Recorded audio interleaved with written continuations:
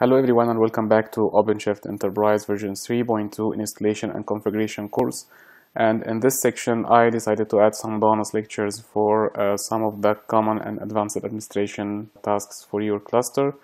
And we will be starting by authentication providers. And as always, we'll be doing this on Amazon Cloud, so we will be also touching some more areas of Amazon Web Services as part of these lectures. So authentication providers for OpenShift environment, you have many options to choose from. Some of them are very basic, like deny all and allow all, and some of them are more complex.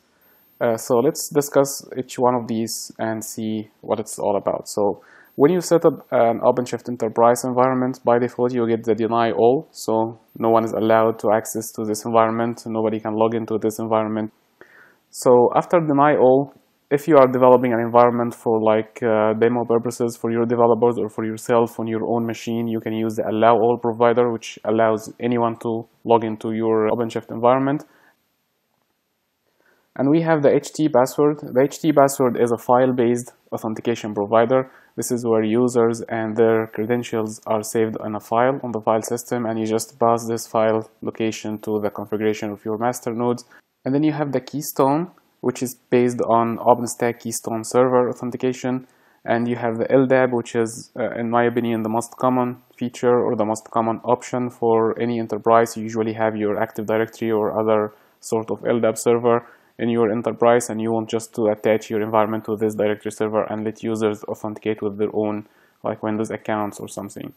So this is what we'll be doing in this lecture. We'll be going through configuring an Active Directory on Amazon Cloud, and we'll be using this Active Directory as our LDAP provider for the OpenShift environment. And then you have basic authentication, and basic authentication is to let your environment authenticate against another server you have somewhere through HTTP requests. So you can just have your login URL, which is based on basic authentication in your server, a Tomcat server or something else, and you use this to also authenticate users to your OpenShift environment. And you have the request header, and in this authentication provider you will be authenticating users based on a specific header in their requests, and this has to be combined with another provider which will actually add this header to users' requests. And you can authenticate users based on their GitHub account, and you can authenticate users based on GitLab account. Both of these are Git servers. And you can use Google account to authenticate users, and you can use OpenID. For all of the last four options, you have to obtain the token and talk to the APIs related to these providers. So this is the environment we currently have. We have created a virtual private cloud to host our environment, and we've created a public subnet with Internet Gateway attached to it. And we have created 3 EC2 instances, 1 master and 2 nodes, and we had a hosted zone that's resolving our nodes internally within the public subnet, and we have a public hosted zone that resolves to our master node from the outside world. These are the changes we'll be adding to our environment. We'll be adding 2 private subnets which will host our Active Directory. And the reason for having 2 is that this is a requirement when you are creating the Active Directory on Amazon Cloud to have 2 different subnets in 2 different zones. This is for high availability reasons. So we will be adding 2 private subnets. It's private because we don't need to access this Active Directory from outside of our AWS VPC. And only our OpenShift environment needs to access these servers. So keeping these subnets private is actually preferred for this reason. And in our public subnet, we'll be adding a Windows machine, and we will attach this Windows machine to the domain so we can use it to control and manage the Active Directory. Okay, so switching to my AWS console, and we will start building this Active Directory. So on the console, I will actually visit my VPC section first to create the 2 new private subnets.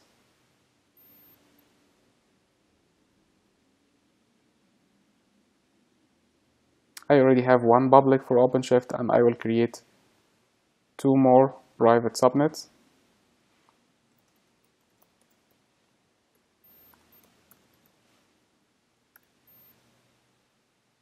This will go into OpenShift VPC, and the availability zone I will choose to be. They have to be in 2 different availability zones. This is a must for Active Directory, and I will go with 10.0.2 2.0-24 for my CIDR. Yes.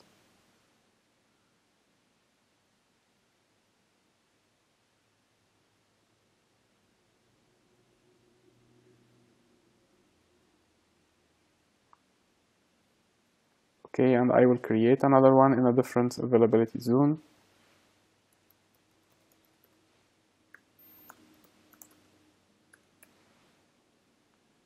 Going to my VPC, I will do this in 2C, 10.0.3.0-24.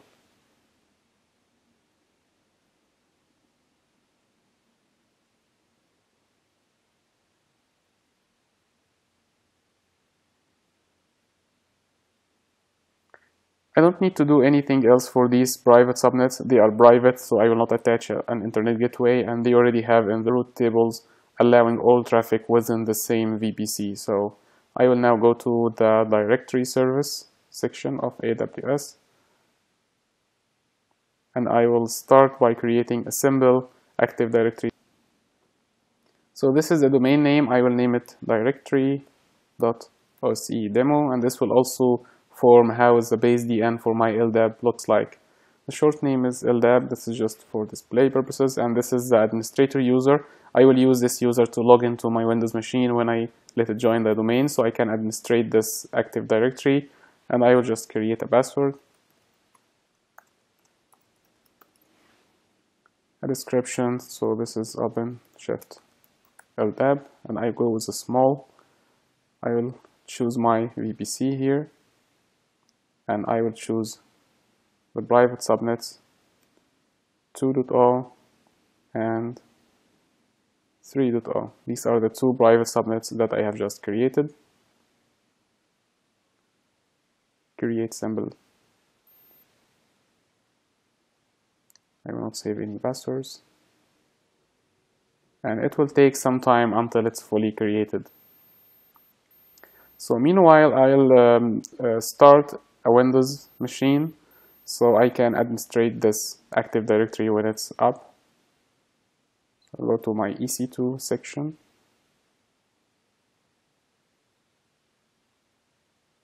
and I will launch an instance. And for this, I have to choose a Windows machine, so I'll just go with Windows Server 2008, which is eligible for free tier. And I will go with T2 Micro. I don't need anything larger than that.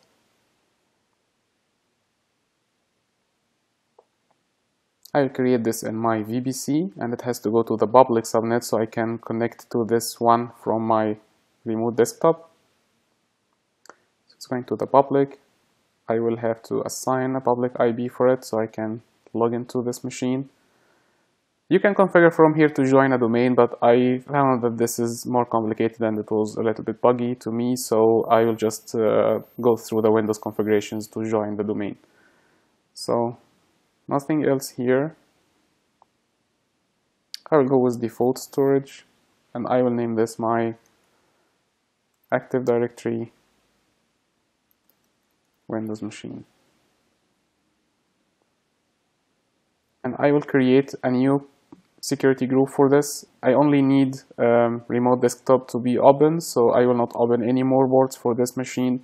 And if we need to open any ports, if we like install an LDAP client that we need to use to connect to Active Directory and it needs more ports to be open, and so we can come and update this security group. So I'll name this my Active Directory security group.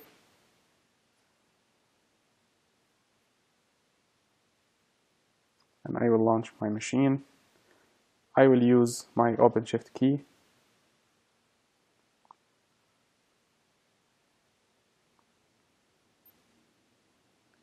Okay. So meanwhile, until this is ready, let's go to the directory service and see if our Active Directory is, yeah, it's active now, so we are good to go. Let's go back to EC2.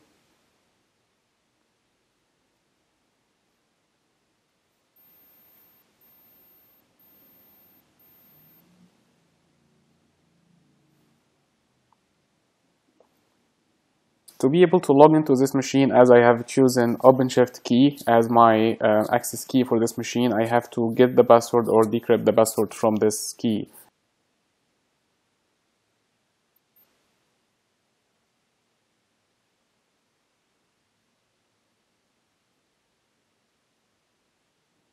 So here I have chosen the key file from my file system, and I will decrypt password, and this will give me the password I can use to log into the machine with administrator user. I'll just copy this password and I will open my remote desktop. So in remote desktop I have to enter the IP generated for my machine here, so it's 54.244.109.123. So administrator, and I'll paste my password here, and I will not join any domain. I don't need this as well.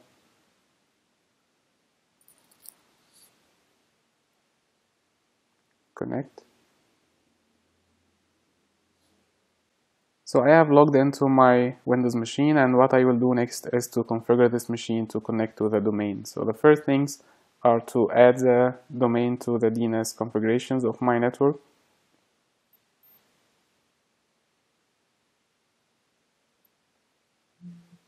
To the local area connection.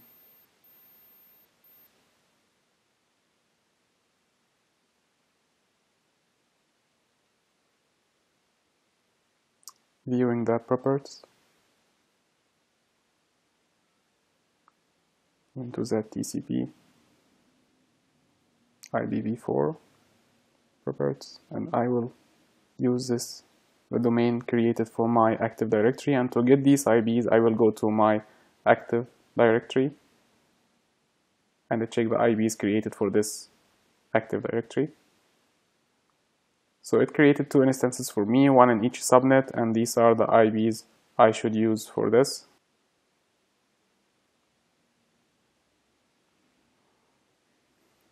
.10.0.2.135 and 10.0.3.212. Okay.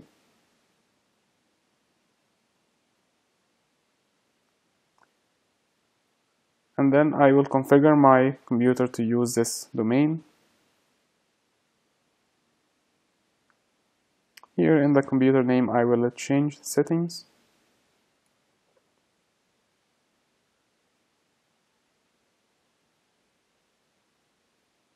I will hit change. Computer name, I can change this to something meaningful to why I'm using it. So I'm using it as Active Directory Manager, and I will use the domain directory.oce demo, and this will ask me for the Active Directory administrator username and password that I have created as part of creating this Active Directory. This was administrator and my password.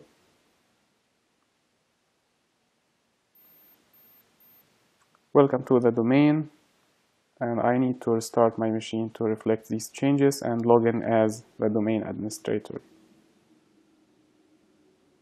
That's fine. Okay. Close and restart.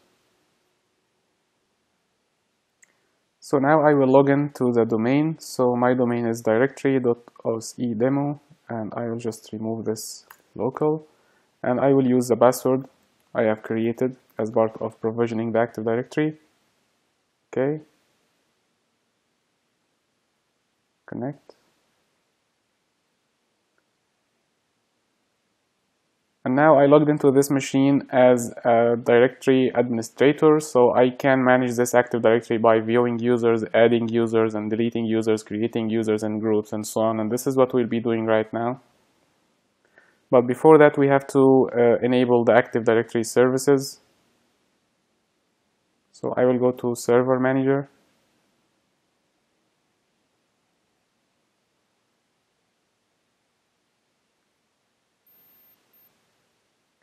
and in the features I will add features, and I will add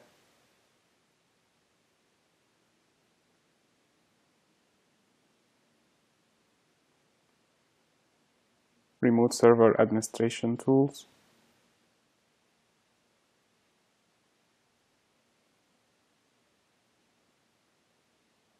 Next.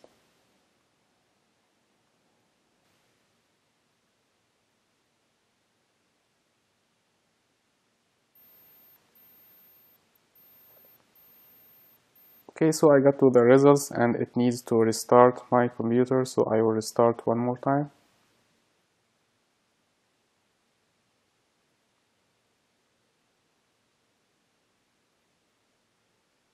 I will again connect as domain administrator, so logging into my domain.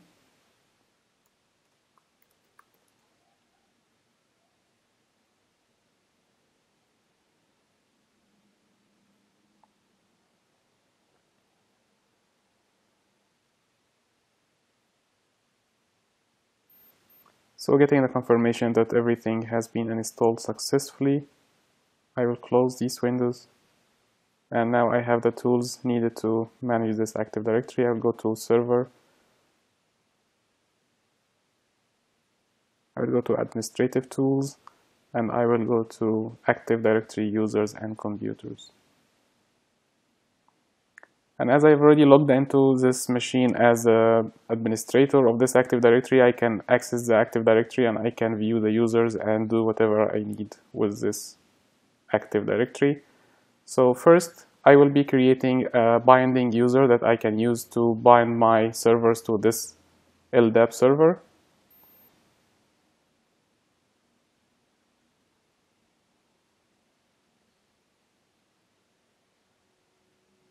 I will name this guy root.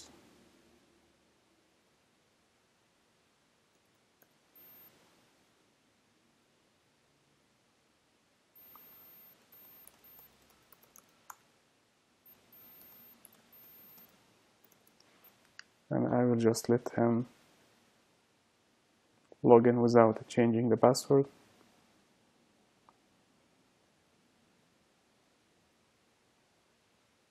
And I will create a developer user that I can use with my OpenShift environment.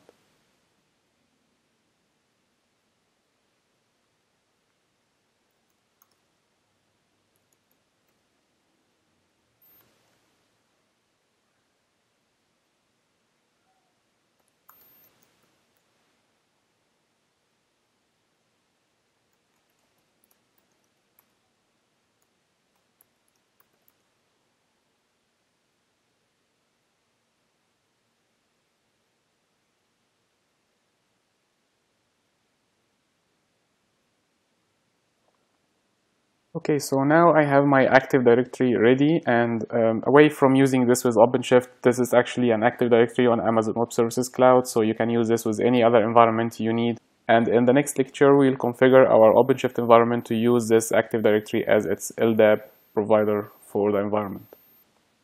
Thank you.